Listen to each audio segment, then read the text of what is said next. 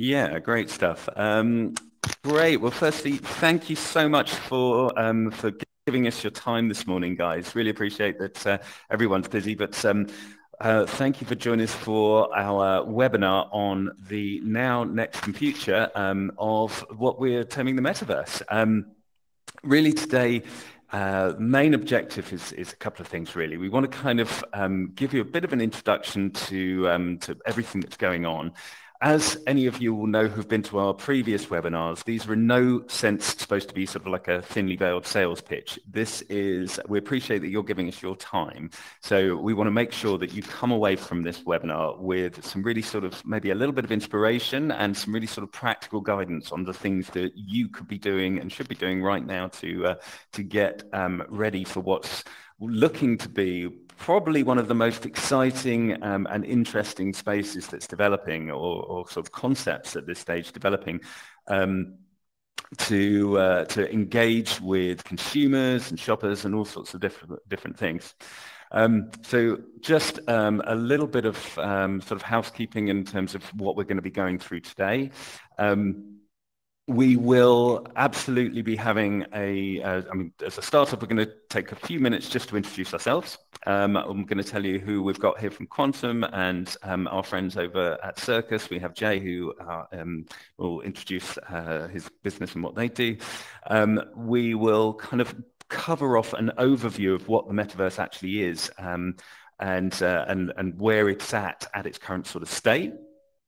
Then we're going to take a brief dive into what some of the brands are doing in the space at the moment, some of the exciting activations that are going on already, and then fundamentally what you guys need to be doing to get ready for this exciting space and what we can do to try and make the most of this opportunity as it starts to build and unfold and develop. At the end of it, we're going to have a Q&A session. So if you wouldn't mind saving any of your questions until the end of the presentation, that would be great. We are going to be here to answer any and all questions, or hopefully to the best of our advantage, best of our ability. And then we're also going to set up a separate environment which we can all go into, which will be sort of like a virtual networking space as well. So just as another way to further that virtual experience. So who we've got today, guys, if you want to say hello, I'm Jody. I'm the head of strategic partnerships and business development over at Quantum. Take that there. Are you I'll give you driving? I think other people are having a little clip. Yeah. Hi guys, nice to see you.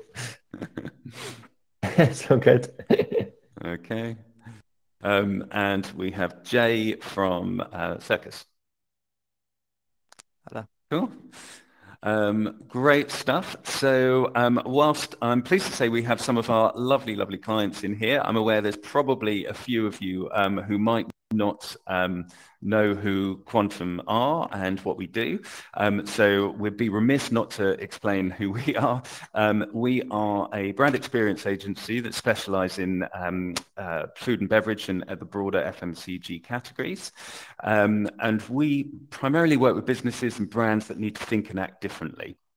And I think fundamentally where we are specialized as a business, obviously we work in various different guises, but wherever we need to change behavior and take some brilliant creative strategy and turn it into action, that's where we're best placed to help.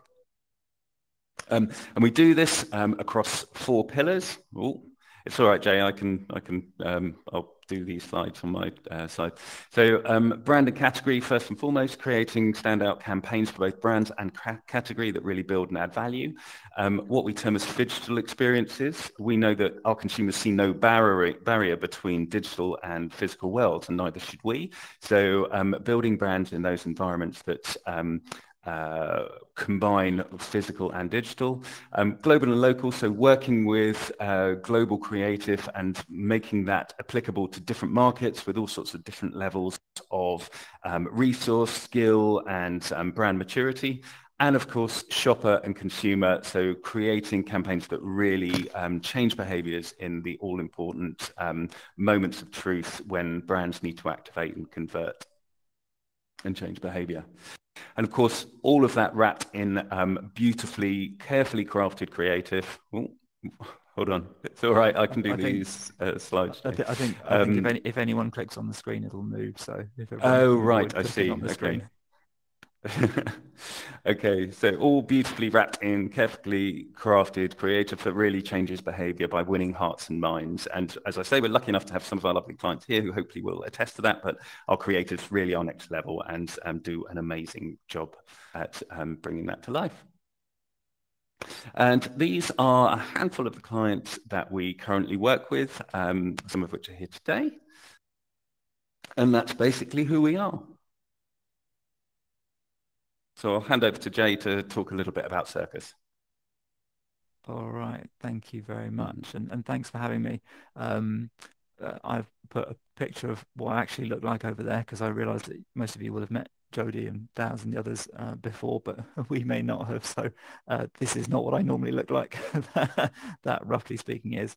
But yeah, it's great to be able to talk to you all today, and we're really excited about what the metaverse means for brands. So what we're essentially going to do, I'll just tell you a bit about us. So we're a London-based creative agency. We specialize in using immersive media to create brand experiences and tools for business that solve the challenges, particularly acute these days, of the limitations of the physical world. And we're passionate about doing things virtually.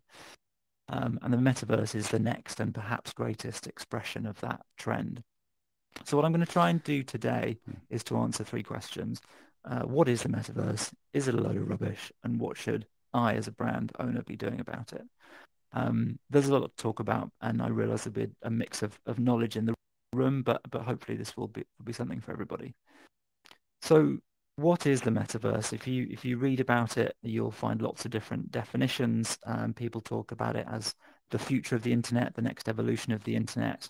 If you've seen movies like Ready Player One, you'll already have an idea in your mind of what it could be like. But this is the best definition that we've yet come across for what the metaverse is. It's a little bit academic, so what I'm going to do is break it down into what does it actually mean. So the metaverse is an expansive, it's big, it's a large environment of lots of connected, networked spaces. So we are right now, this moment, in a metaverse type environment. This is an auditorium. It could be one of a network of different spaces that we could move between and explore. And what you'll notice is that it's real-time rendered. So it changes as you change it. If I pick up this dog and move it around, the space itself changes and you can all experience that change. But if I was to make this dog fly off into space and leave it there, when we can next come back into the room, it'll still be there. So it's persistent in that it is still here even if no one's looking at it, unlike, let's say, a web page. So a set of environments that are connected and navigable, that are essentially 3D environments or simulations of one kind or another, and that exist even if no one's looking at them. And those environments ought to be able to support continuity of things like identity. Now, we are all here as avatars, versions of ourselves, shall we say. And the way that we experience the physical world is as our embodied selves. And so this vision of the metaverse should carry that tendency through with it. So when you explore the metaverse, you ought to still feel like you. It shouldn't be that you're having to create new logins and a new avatar every time you go to a new part of the metaverse. So again, Ready Player One's a great reference for this. The players, as they're called, create avatars, kit them out with accessories and clothes and capabilities and history. And those avatars persist as they move through the metaverse.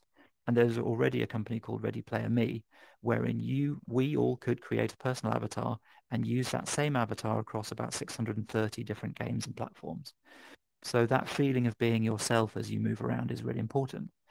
And that self ought to be able to also carry with it its history, the things that you've accumulated and learned as you go, a set of objects that perhaps you've acquired along the way. So here we go. I can reach into my digital wallet and manifest something that I owned a while ago. There's a Rubik's Cube, right? So that can sit in my digital wallet. That's an object that I own, my avatar owns, and I can then do things with it. And I can hand it to Jodie and make it disappear and so on. So the persistence and continuity of myself, the objects, my history, and then payments and entitlements. So this section is where you can see things like NFTs, objects, so the ability to own a digital object, that's an NFT. The ability to make payments and own assets in one way or another, that's cryptocurrency, that's blockchain, that's where all of those technologies suddenly come into play. It should be able to be experienced synchronously by an effectively unlimited number of users. So we are all experiencing this environment at the same time in real time. And we each have our own unique perspective on it. Now in this room, there's a limit of, let's say, 50 people, but the metaverse as a whole, there's no reason it could be effectively, to all intents and purposes, unlimited. So real people experiencing real things which change in response to their presence. And that takes us to the last part of it. And this is perhaps the most esoteric but most interesting part of what the metaverse is that as a user, you have a, hi Alistair, thanks for joining us on stage. If you click on a seat, you can take your seat in the auditorium. You have a sense of presence in that environment. Now compare this to navigating the internet. When you visit a website, you don't have the feeling of being anywhere other than looking at your screen. You don't have the feeling that you have arrived anywhere in any meaningful sense. You don't have the feeling that that website is responding to your presence or remember it in any way other than just gathering your data. So what makes the metaverse different and interesting and compelling for users is the fact that in it you have this sense of actually being there and it caring and responding to your presence and others seeing you in it. And that doesn't exist on the internet at the moment. So as a good example of this, we, Circus, now have moved all our team meetings from Zoom to Spatial, where we are now. So we have our team meetings in spaces like this. And I can tell you from having used it over a number of months that it's qualitatively different. We come away from those meetings feeling like we've actually shared a space as a team and had meaningful interactions in a way that Zoom is much more like information exchange. So that's a bit of a definition. Hopefully that made sense. But rightly, with any new technology. Oksana, if you, I know you've just joined us, so great to see you. If you click on one of the seats, you'll be able to grab a pew and watch the rest of the presentation. Yeah, just to kind of pick up on this question, Jay, I suppose as marketeers, we're quite commonly faced with all sorts of new and exciting sort of shiny new concepts. Do we feel that this could be, like, then I suppose not to use the common vernacular of the next big thing, but could this just be the next flash in the pan, or could it be, the next trend that will be superseded by something else? Or do we really think that this is going to be here to stay? Yeah, that's a great question. It's the right question to ask of any new technology that gets super hyped. And this is definitely one of them. Our feeling, and obviously we're somewhat biased, but just looking at the raw evidence of what the big brands are doing, I think the suggestion is it is here to stay. I mean, Facebook, one of the biggest companies in the world, rebranded themselves in line with this. They've called themselves Meta. They've made a big bet on this being the next best thing. And they, more than anyone, are capable of looking ahead to what's likely to be successful. You've got Microsoft Mesh creating collaboration tools for work. You've got a lot of VC funding happening. Headset penetration is way up and growing rapidly. So over 1 million UK residents now own a high-end VR headset. And what's interesting is that the upcoming generation are increasingly accepting this as a standard way of interacting. So look at the success of things like Fortnite and Roblox. And my own daughter is 8. She loves Roblox. She chats to people. She interacts with people. She builds things. It's remarkable. Things that we grown-ups, shall we say, think is a bit weird and new, they are already interacting with just as a matter of course. So the combination, I think, of the big bets made by big brands, as well as that demographic trend, suggests that this is something that's here to stay and a real thing.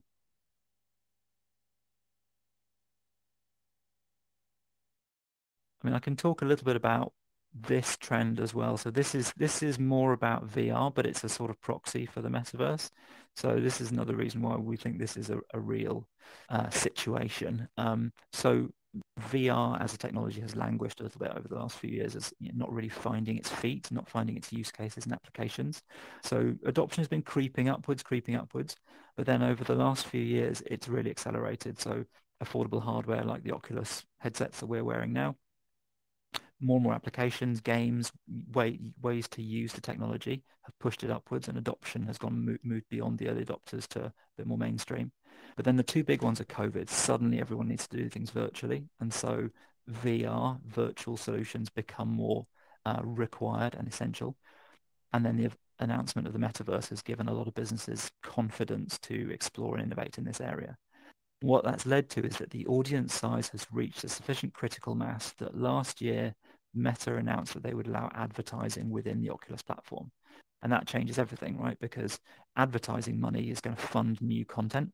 New content attracts bigger audiences, which attracts more advertising money to create new content. And so this flywheel is already spinning.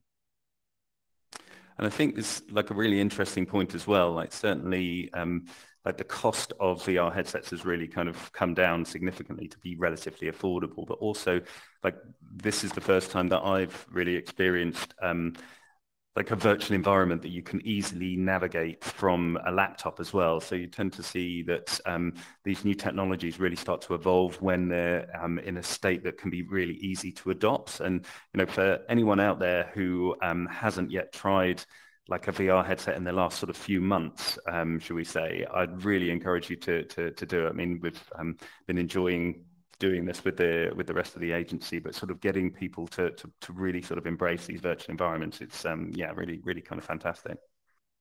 Yeah, absolutely, 100%. And yeah, the need to own and bother powering up and strapping on a VR headset is a significant barrier, and has been. Whereas now, because we can do things like this on the laptop for now, while wearables are still being developed, makes it just so much more accessible. So yeah, that's a big improvement. So I mean, I can talk a little about how that then connects to the wider question. So whether it's a load of rubbish is less interesting than when it might be here. So it's going to be an evolving process, and we won't really see a metaverse in the way that's been envisaged for probably at least 10 years, because there are a number of things that need to be in place in order for it to come about.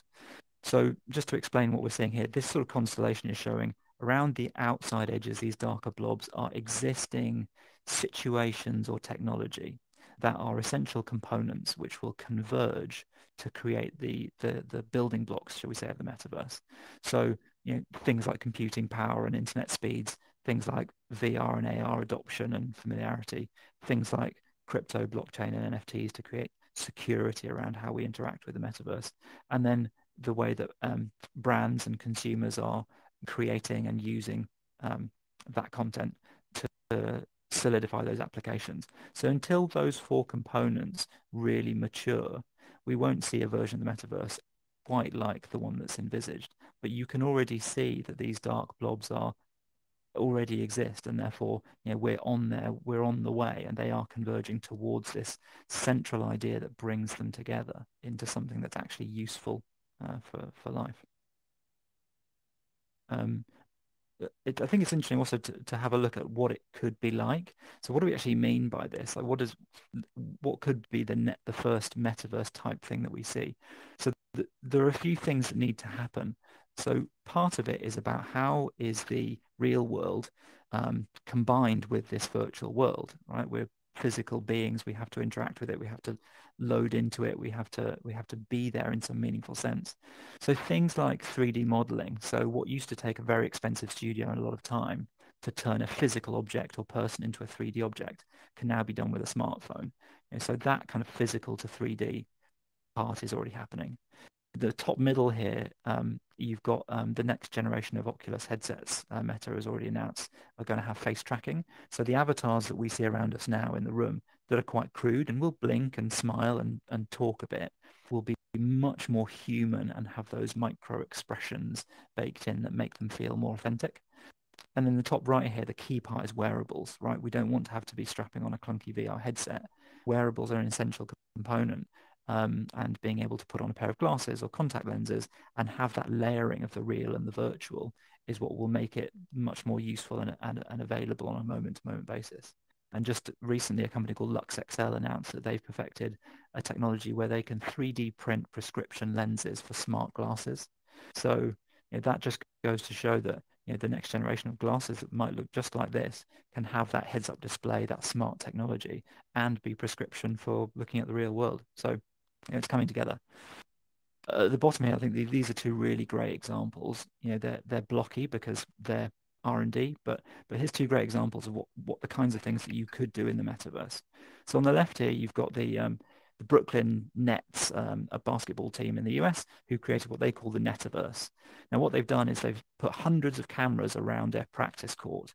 And what those cameras, along with a bunch of computers, are doing is real-time rendering a 3D model of the court and all the players as the game unfolds, right? So they're shooting it from lots of different angles and turning it into a 3D model as you can see, a pretty decent level of image quality.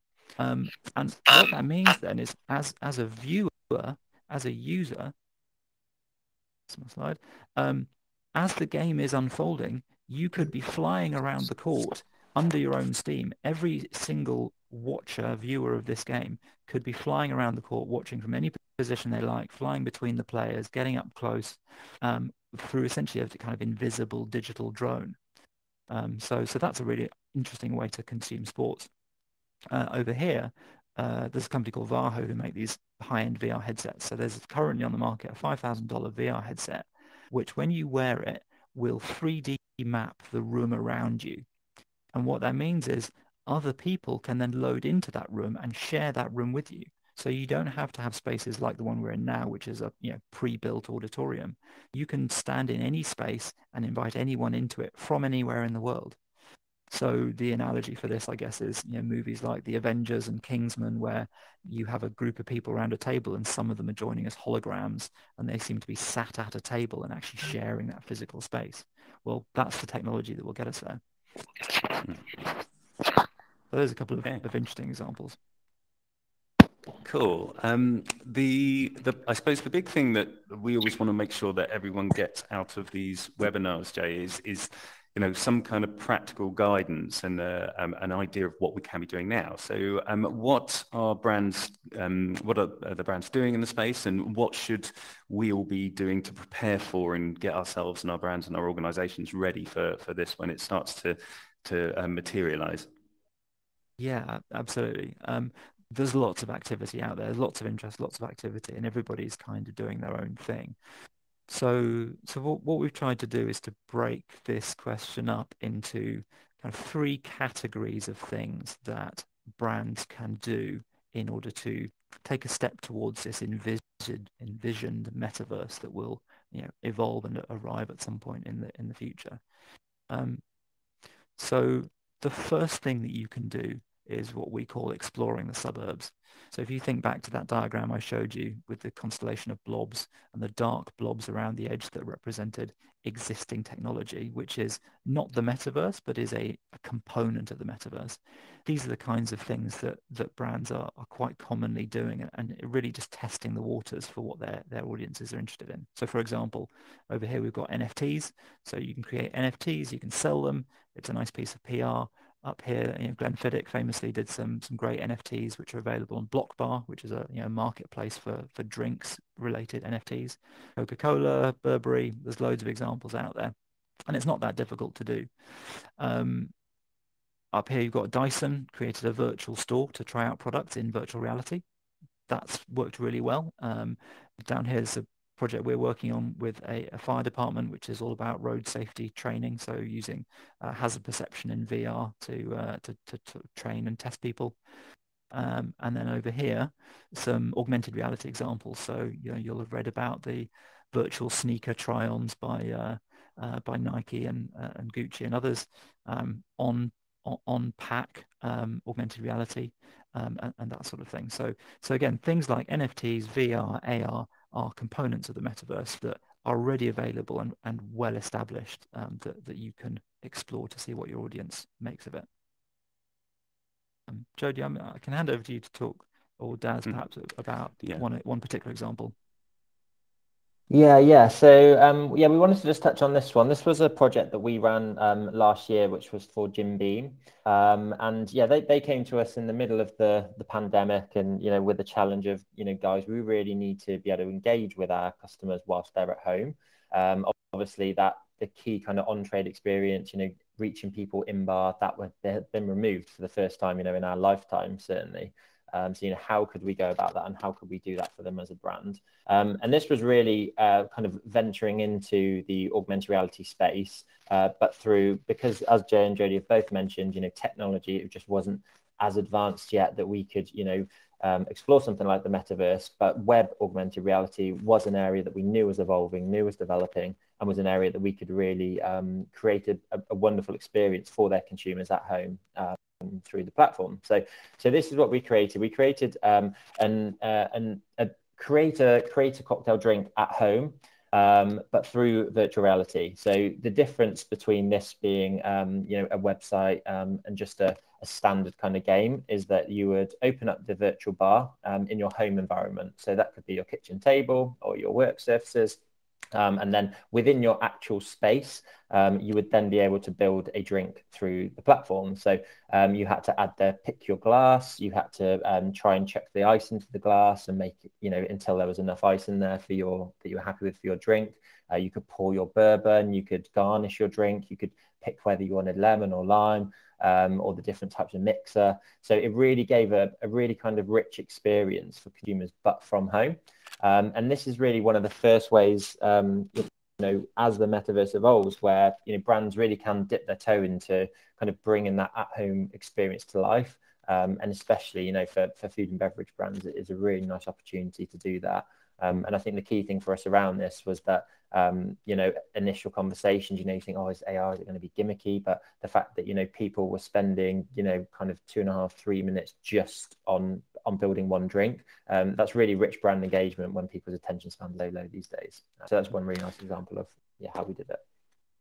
And I think there's other things specifically for drinks brands as well, where people are engaging in different activities, online poker and various other things where they are consuming and drinking beverages. So being part of that just gives you really great brand placement. And I know when Jay and I first spoke, we were talking about, obviously it comes a little bit more down to the AR side of things than anything else, but creating those virtual brand experiences and transporting yourself to a tiki bar or the perfect environment to enjoy a Glenfiddich or something along those lines can be really exciting ways to sort of start to make those plays into a virtual space.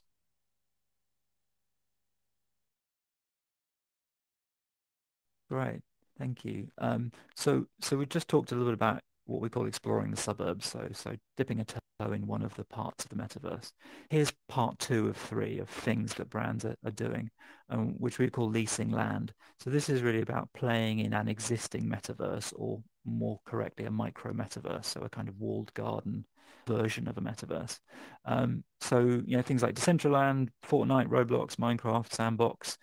In all cases, there are situations where brands have bought virtual land, have created something to generate some PR to see what users make of it. And it means you don't have to create anything particularly from scratch. You can take advantage of the fact of an existing platform with an existing user base, and see how it works for you and play with different ones. And each one will have its own different demographic. Or over here, you've got more tools for kind of day-to-day use. So, for example, you can use things like Horizon Worlds for socializing. You can use Microsoft Mesh for collaboration, even tools like Spatial, like we're in now. So, dipping into existing platforms and making use of those as a way to test how your brand could use the technology, could engage with consumers in them is a nice, easy, kind of light touch way in. So that's part 2 of 3. And the last one is to build your own. So if you really want to go guns blazing into the metaverse, then you can create your own micro metaverse. So generally speaking, you're talking about a 3D environment which you can design and conceive, which can contain content that you wish people to share, can contain different types of functionality, can have its own style, and wherein people can gather and interact with each other. Now, not necessarily in VR, as we've seen here. You can certainly use laptops and mobiles as well if necessary. But these examples is just some. So these three over here are projects of ours. So this is a virtual exhibition space wherein a client of ours can launch products and have kind of virtual events. This is a pharma project to bring together practitioners around particular diseases, and then this is a virtual exhibition space wherein sufferers of particular rare conditions can come together to meet each other and to share their stories. So these are some nice examples of 3D worlds that people can then share and interact in. And then the one down here that I particularly like is by Heineken. So Heineken, as a slightly knowing, tongue-in-cheek project, created this micro metaverse to launch Heineken Silver, which is a virtual beer. But you can go in, you can create an avatar, you can chat with other consumers and brand ambassadors who are in there. And it's quite a fun little gamified experience. So it's a nice example of not taking this technology too seriously, but at the same time experimenting with what it can do. So there's some good examples. Hopefully they make sense. Obviously there's loads of others, and certainly some recommended reading. Some things I would really suggest having a look at, which relate to some of the topics we've covered. I think Jodie's going to be sharing the deck afterwards, so these will work as links. Yeah. We'll share this this deck with you all afterwards, so you can sort of dive into, anyone who's got an interest can dive into this in a bit more detail and do some sort of research and reading into it. Right. Cool. Okay, thanks ever so much for that, Jay. That's brilliant. So now on to questions, the Q&A. I mentioned, I know there's been a couple of people joining throughout, so we've asked everyone to sort of hold any questions back until we kind of went through the presentation, just so we can make sure that we're getting to everyone. But if you want to press, if you have any questions, we'd love to hear them. And if you press 2 on your keypad, then we'll see that you that have a question or would like to ask something. So feel free to ask anything you like. Daz has got some questions, I think. I've obviously got questions, but I thought I'd let anyone else jump in first. But I think, yeah, from our side, Jay, a couple of practical ones really is around kind of timings, you know, with the metaverse. We all feel like it's so new, right? And this is something that we're kind of watching unfold before our eyes. But how, you know, what do you kind of see as the time frame on this, of when this is really going to kind of, you know, kick off? Yeah, no, I think that's a great question. What I will do before I answer it is just change our environment, because one of the things that we can do that's kind of fun about this is be in control of where we are. So if you hold on to your hats for a moment. All right. And there we go. Okay. It's a nice campfire. There we go. We're back. All right. See Underwood's in the fire, but a slightly more appropriate environment for perhaps a more of a Q&A type discussion. So when will it be here? I think the answer is there won't be a time when this grand metaverse is unveiled. It will be an evolving process, exactly like the World Wide Web has been evolving over the last few decades. So bits and pieces of it will develop. You know, as we talked about, those outer blobs of the constellation are maturing and converging. So, for example, we couldn't have done what we're doing now 2 years ago.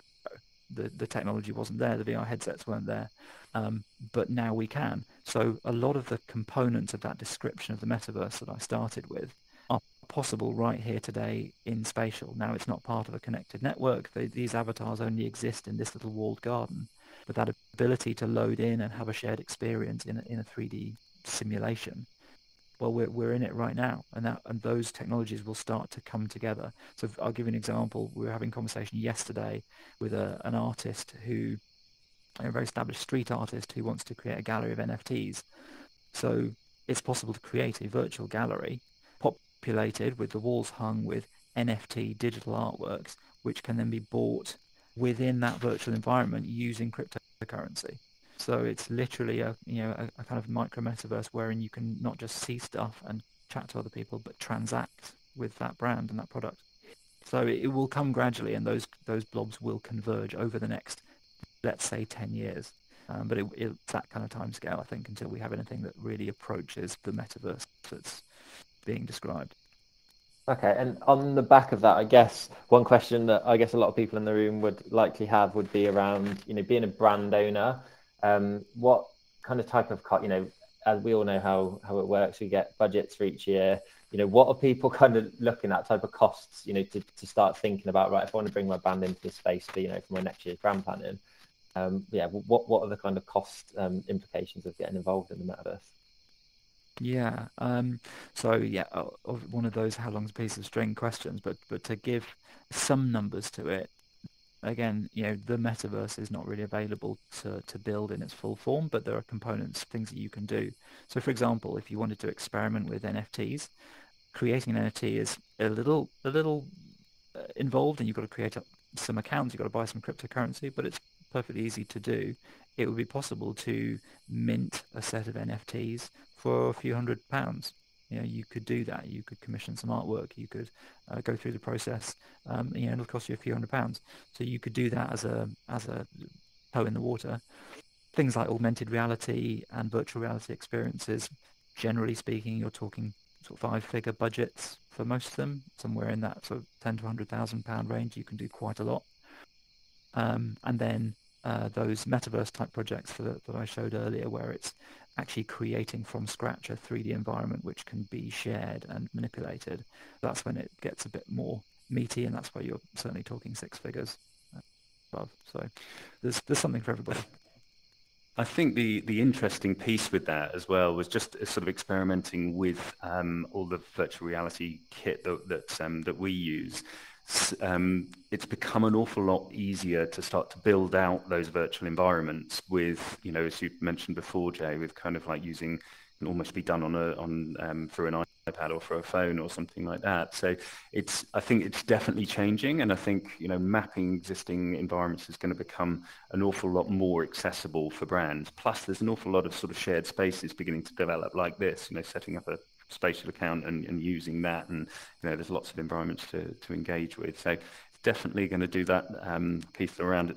Might be expensive in the initial phases, but it will certainly become more accessible. Absolutely, yeah. Cool. And I think one of the big things in terms of the NFT piece as well that I certainly struggled with as someone from a slightly previous generation is when we first got involved with like the digital evolution, it was very much around the Napster and things like that, where you would take content and be able to syndicate it really easily. So we went from making recordings and sharing them with our friends to being able to share a song or music with thousands of people with no extra cost. And I think where we need to sort of change our mindset is very much around sort of understanding that because of the advent of blockchain and because of the advent of really understanding originality and uniqueness is something that can be very easily displayed.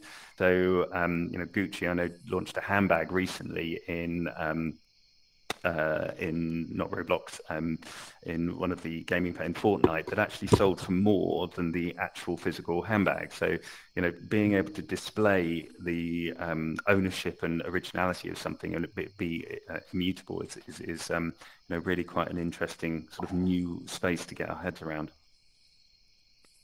Yeah. Can I just ask if does anyone in the room have a question? Liam, was that your hand up? Did you want to just pose your question to guys? Yes, thank you. Thanks very much. Thanks for the presentation today. It's really fascinating stuff, and it's something that I'm really keen to sort of see if I can get involved in. But I actually own a video production company. We make some branded content and TV ads, etc. And this is like the metaverse is something that I would love to see if there is any way that I can get involved in down the line. Do you see any place for video in this at all, or is it all virtual? Yeah, I think that's actually something we're talking about recently, because there's so much great content out there. We're so used as consumers to thinking of content as being on a flat, 16:9 screen, and suddenly the metaverse comes along and everything's 360 and 3D. But we still will want to consume content. Within these 3D environments, we're still looking at this deck as a flat 2D piece of content. So I think I guess two parts to the answer. One is those 3D environments will still be able to contain flat content like video, just the way we watch TV now. And so it can be imported. The other part of it is we still have 360 video, for example. So taking that video production capability and translating it into an immersive environment through either 360 video or VR 180 video, for example, which is a really interesting evolution of that technology, creates then content which can be experienced immersively, as well as the 3D simulations of the type we're looking at now.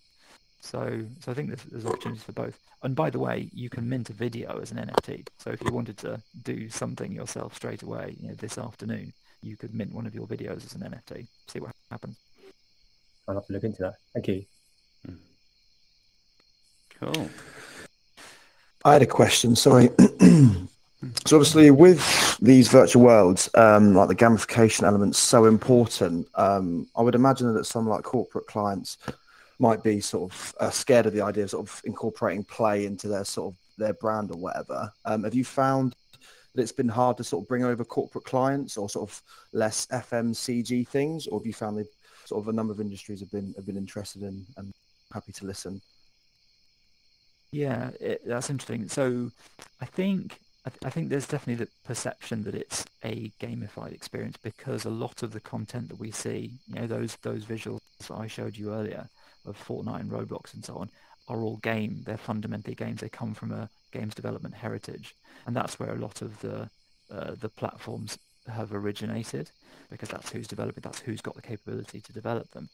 But I don't actually think there's any need necessarily for metaverse immersive type experiences to be gamified or even look like games, because when we go out into the real world, we don't require, for example, shops to be gamified. We like them to be enjoyable, functional, stylish experiences, but we don't require them to be like a game in any way.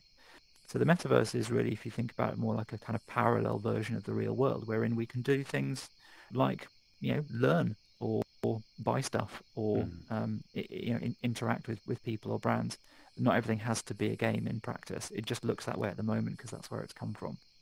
So I think, to answer your question, yes, a lot of the early stage conversations with brands is about, well, what does it actually look like? There is, one of the things that we've talked about, Jody and Daz and I, is about, what does this metaverse look like? There's no requirement that all of the spaces in it look the same. There's no requirement that they will look like this 3D environment we're in now.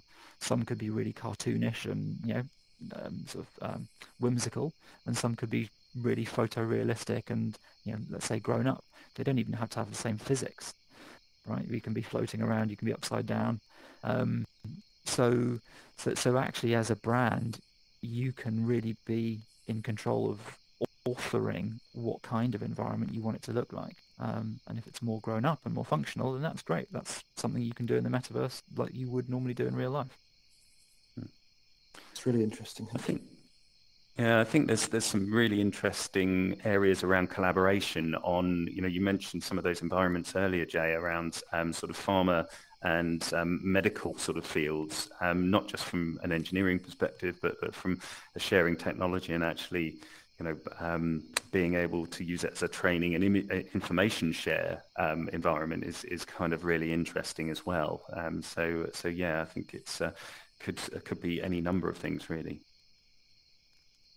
Absolutely. Great stuff. Okay. Anybody? Oh yeah. I've got a final question, or a couple actually, if that's okay. So I've been doing a bit of research, and I've seen things like Snapchat. They've introduced like these custom land markers for creators to sort of create their own sort of AR experience. How important do you think like the adoption of AR and VR is in these virtual worlds? Do you think that's like an enabler for success, or do you think people can adopt it without sort of these sort of things? Yeah, it's so at the moment, those are really the main ways into something that feels like a metaverse. Metaverse is fundamentally as an immersive experience of being somewhere or being transported somewhere or interacting with something. And so virtual reality and augmented reality are the two ways at the moment, given current technology, that you can really do that other than the web. And they're well established, so there's lots that you can do in that field. But what will happen it seems, is that those two will converge over time. So what's VR, big clunky headsets, AR, slightly limited to the size of your phone screen, as those two technologies converge in wearables. So imagine something that's as light and easy as a pair of glasses you can put on, but which then overlays what you're seeing in the real world with virtual content like a heads-up display, right? So you can either see information layered on top of things that you're looking at, or you can fully make the lenses fully opaque and transport yourself somewhere completely different, like we are now. So actually those two technologies will come together in wearables, and that's where things start to get really interesting. And are you guys finding an industry that's sort of taking this on sort of first and foremost? Because obviously, like events, stadiums, and things could do really well, sort of create an experience for their audience. Is there any other industries that you're finding have really adopted this and sort of running with it? Yeah. So the big ones are gaming. Obviously, there's loads of VR multiplayer games out there. Enterprise, so businesses, particularly in the fields of training, so things like engineering, healthcare, where it's not that easy to get people inside things and patients and and actually train in the real world. Doing it in VR works really well. So at the moment the big money is being spent on enterprise solutions for things like training, and the projection, obviously military and things like that behind the scenes. There's actually projections that one of the next big areas will be fitness. So people don't necessarily want to have to go to the gym, but they also don't want to be sat in their living room. So the success of Peloton, and there's now VR equivalents. So that's an interesting area that's got a lot of investment at the moment of how to use sort of immersive experiences to get people to be more motivated and be fitter. But there's loads. So education is one we're working in a lot, with educators and trainers of one kind or another. But then brands are often doing more experiential stuff, so creating a brand activation, which is a kind of self-contained celebration way of bringing consumers into the brand in some meaningful way. Excellent. Thank you very much. All right. Great stuff. Any other questions? Cool. So Jay, I don't know if you want to set up the portal. The last part of this morning's sort of virtual experience is just to take you into one final area where we can either catch up or have a little chat if anyone wants to come and talk to either Jay or myself or Daz independently, and just to set up a kind of a conversation if anyone wants to have one. So if you click on the portal that Jay's set up for us, we can go into the gallery area, and we'll see you there.